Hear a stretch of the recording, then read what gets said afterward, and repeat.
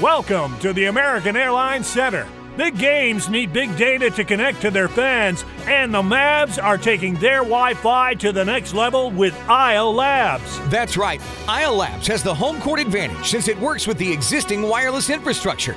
No new hardware needed. Here's David Herr, CTO of the Dallas Mavericks, with more. With the Aislelabs solution, we're able to connect with our fans on a more personal basis. And here's even more with Doug Williams, CTO of the American Airline Center. Aislelabs enables big data insights of our audience, allowing us to build deeper relationships. Here's the tip-off. Looks like this fan is using Facebook to log into the Wi-Fi. Great move. He'll get free internet. How do the Mavs respond to that? The Mavs are receiving behavioral and demographic information. They're building a CRM filled with data they can act on. And it looks like the Mavs have done just that.